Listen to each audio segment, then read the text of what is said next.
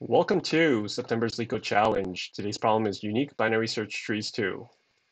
Given an integer n, return all the structurally unique binary search trees which have exactly n nodes or unique values from 1 to n.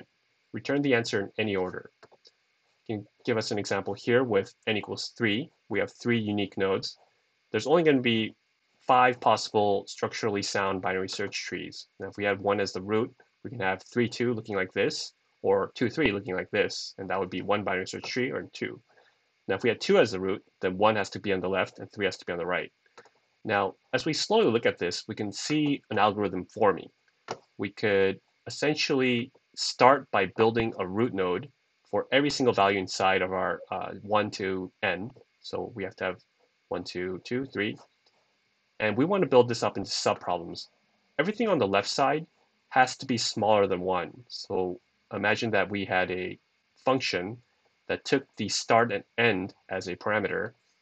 And if the start is greater than n, that means we just return none. So here on the left side, there's nothing, so we can just return a none. Now in here, we have 2 and 3 left, right?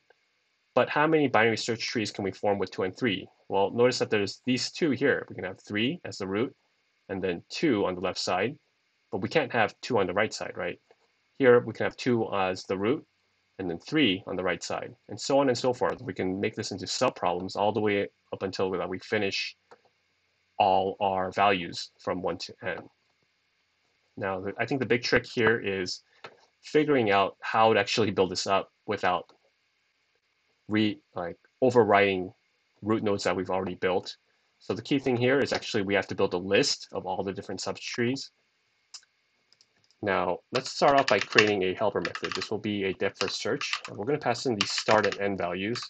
This will essentially be 1 to n at first.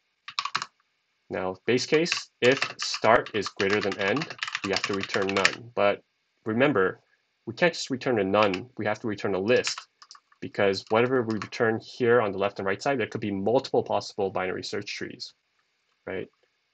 All right, so for I in range of start to end plus 1, let's calculate all the possible binary search trees on the left side. So this would be left, and this would just be DFS start to I minus 1, because the I right now has to be the root.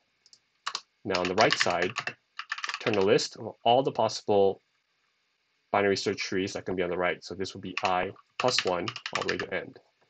Now remember that we want to return a list, so I'm just going to create a temporary list here. And what we'll do is start building up our trees. We'll say for all the left subtrees in left, and for all the right subtrees in right, let's build up some binary search trees.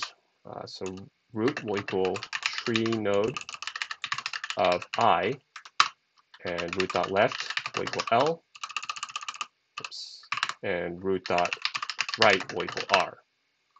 Finally, just append this into our list, and we're going to form a bunch. Just return those.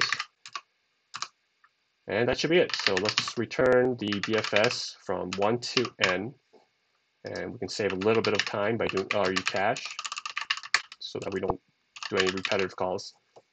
But remember that it's only 1 to 8, so this actually isn't going to save that much time, but just in case. Now let's make sure this works. Looks like it's working, so submit it. And there we go, accepted. So time complexity is exponential. I'm not completely sure what it is. It's maybe it's like n factorial, or I'm not positive, unfortunately. I should probably look that up. Now, I wish I could tell you that I came up with this all on my own, but I did look up some hints. I did kind of briefly glance at some of the answers. I was very, very close to getting this on my own, but I had a lot of trouble building up these binary search trees without overwriting the old ones. So unfortunately, I did look up some of this, but I was really close. I think I got the logic, and maybe that's good enough. All right, well, thanks for watching my channel. Remember, do not trust me. I know nothing.